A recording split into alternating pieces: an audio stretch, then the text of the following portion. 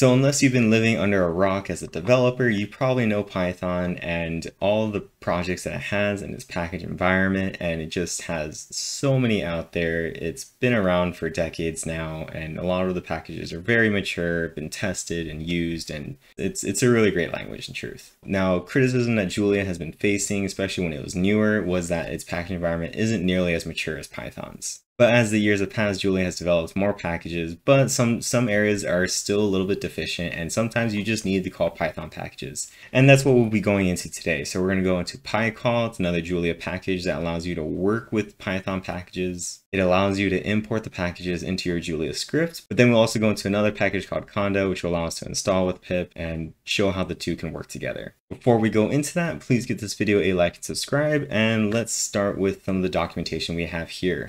Okay, so first here we have PyCall itself. This is all the documentation. All the links will be provided down below. It describes a lot of different things, or if you want to specify different environments, because if you don't want to use the Conda environment, maybe you have a different one. This shows just how to set up all your paths. But the main stuff we're going to go into is the usage and how to set all this up, and how to PyImport and how to install with Conda correctly. Now looking at Conda, which is the other package, it's a similar idea. It has a lot of documentation. You can also install with Conda itself through here, but we're going to look at the pip portion of it because this is what's going to be used with the PyCall portion, and it allows you to install packages, work with them, and everything you need. Okay, so first, just making sure that you have the correct packages. You want to have Conda, this is the version I'm currently working with, and then PyCall is the other one. And then we're also going to be using plots. Now for the Conda part, it's better to just use it in the REPL here, and there's a couple steps you need to follow to set it up. One thing is to get your Python directory, and if you define it as env and then call it, you can call Conda.python_dir. And okay, so we have our string. This is where the Conda Python directory is at. So we know that this is the environment. And one of the first steps, which we'll show back here, is this conda.pip interop true env. Okay, so this is one of the first steps you have to do before you actually pip install anything. And the env that we just defined right here is what you would put into this statement. Now mine's already set to true. It's already set up, so I don't need to do this step. I just want to show that, and then that env is what you would get from this line here. So if we wanted to install something, let's say, okay, so first let's say we want to look at our list. So list env, and this is the list of packages that Conda already has installed. So you can see we have TK, we have Pillow, NumPy's right here. So we have a good amount of packages, and you can always install more, and that's how you would go about it. So just to show, let's say we wanted to install SciPy. So install SciPy, close parentheses, and then just let it proceed, and it's going to install the package and add it to our list. All right, now that it's done installing, let's check out the list again. You should see added to the list of environments, and if we look for it, we have SciPy right here. Now that's pretty much the main thing you need to take care of in the REPL. So it's good to put that Conda environment in here, and if you need to install stuff, add stuff, whatever, you can take care of it in the REPL. You could also do it in the script, but I find it a bit more fluid down here. And let's now go to an actual script. So hopefully at this point, you have packages installed, and now we're using PyCall. I'm going to go through a NumPy example because NumPy is a really famous package that a lot of people use. We have PyCall. I'm going to import it. So you would import it here, np equals PyImport of NumPy. And then we're going to do a simple call to the sign function.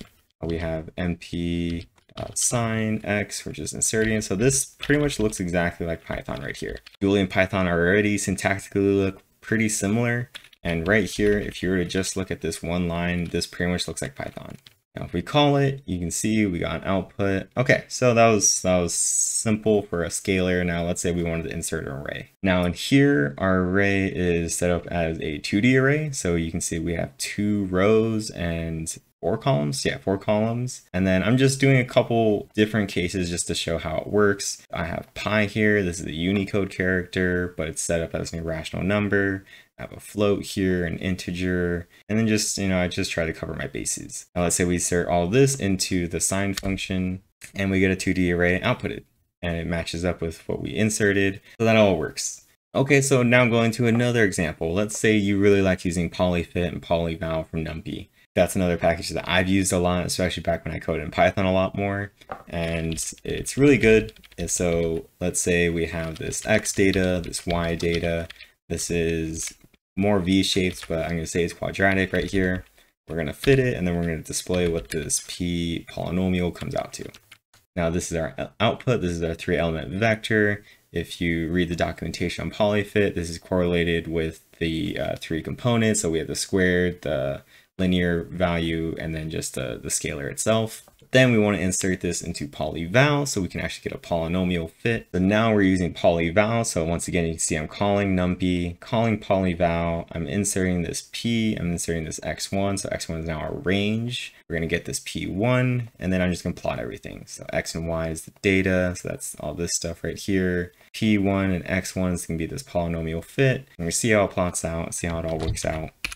Okay, and here's our fit. Now it's not the best fit because I have 5 points of data and it's trying to do a quadratic fit on this V shape, but you get the idea, right? So we have our data points, this is our fit, and you use that range data, it all worked out. We got this polyval, and it all looks good. So this is just 1 or 2 examples on how to use PyCall. The documentation also covers some other examples, how to make structs and all of that. So if you need something more complex, it has a nice example with the polynomial stuff. It's something that I use every so often because, like I said earlier, Julia just has some deficiencies in some areas of the package environment. While yes, I would like to develop it and produce it for the world, I also got a lot of stuff to work on. So sometimes I just can't do it, and I know there's a good Python package out there. So hopefully you found this helpful. Julia is a great language, but sometimes you just need that extra help from older languages, and Python is there to fill in the cracks while Julia still gets bigger and better.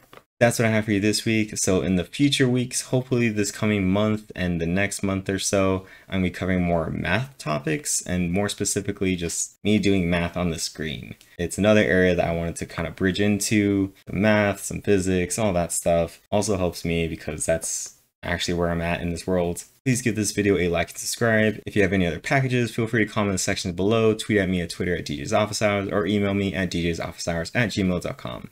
Hope you learned something new, and I'll see you guys next week.